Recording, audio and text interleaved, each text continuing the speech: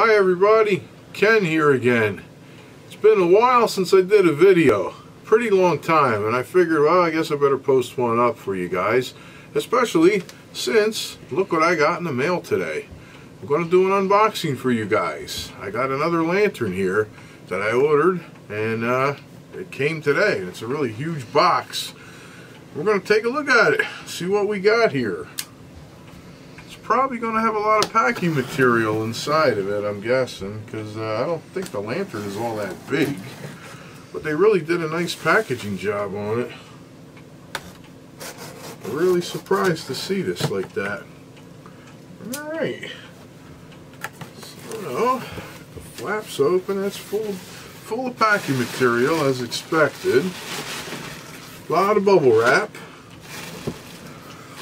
and I might be able to just take it out of here and get rid of this box here for you guys. What I got here is a nautical type of lantern. In fact, it is actually a Viking lantern. Now, I don't really know a whole lot about these. From what I gather, there's some kerosene in it. It smells like kerosene. Maybe I ought to take a piece of this bubble wrap, protect my pool table here, because it does look like it's a little drippy inside there. Okay, but yeah, from what I gather, these were made in like the 1930s or so. Of course, there's a lot of reproductions of these things out there, and I'm really not certain about it. I mean, if anybody could comment and give me some ideas what it really is. I mean, I know it's a cargo lantern, I assume, but I don't know if it's a reproduction or if it's authentic. But the price was right, and I couldn't refuse. I just had to get it for my collection. It looks like it's got a lot of packing on the inside around the globe. I don't think the globe is original from what I've seen in the pictures. However, it is there, and it'll work just fine for the time being. Yeah, it's soaked. This is wet. Yeah, you can see it. Paper's all wet there. Yeah, and it smells like kerosene. So I guess they did have this burning at one time. But let me see. Okay. It's not broken. It's good. It's nice.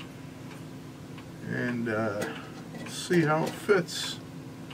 Oh, I see. There's actually a little bit of, there's a little screw there that I guess keeps tension on it. After you put it in the gallery there. Oh, and of course that little screw just fell out of there. But that's okay.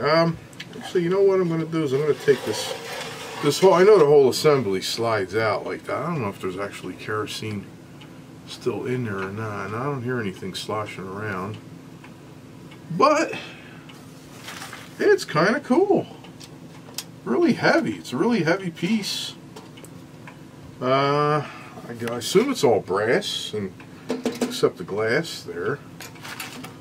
But let me give it a try again. Let me see if I can get the screw threaded in there. And let me see if I can get the chimney on there. Ah, there we go.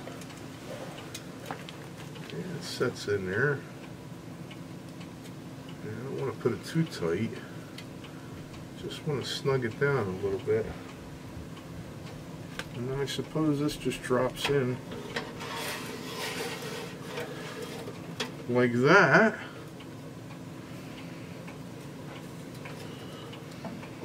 Wow, and there we have it. Let me give you a close-up of it.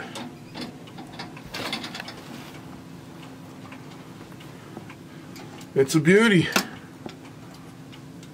And it says, I think it's supposed to say Viking on the top. Now I've seen these in two different manufacturers. I've seen them in Viking, and I've also seen them branded Neptune. This particular one is a Viking. It's really heavy. Weighs about 4 or 5 pounds, I'm guessing. So what I'm going to do is get it cleaned up for you guys, and then we'll do a demo of how she looks when she's lit.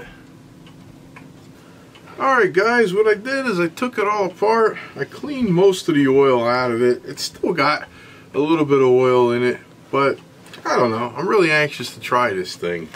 I want to light this up. I want to see what it looks like. And I actually took off the burner, and there actually is quite a bit of puddle of oil or kerosene or something already in it. So I think we can light it up. Let's give it a try.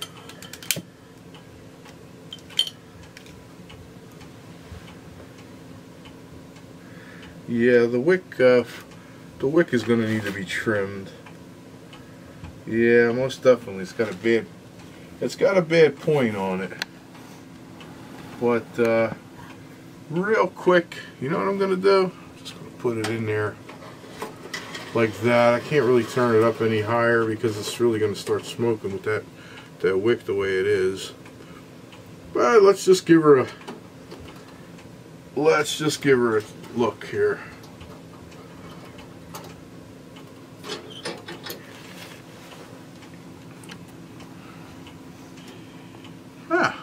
Not bad.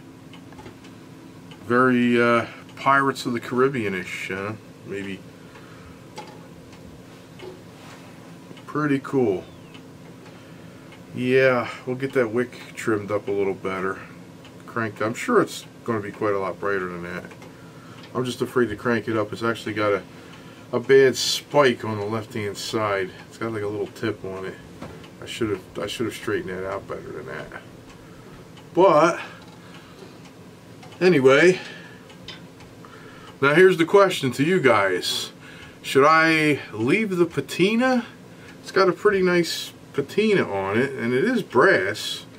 Or should I go for it and shine it up and make it look like brand new again? Like really shiny clean.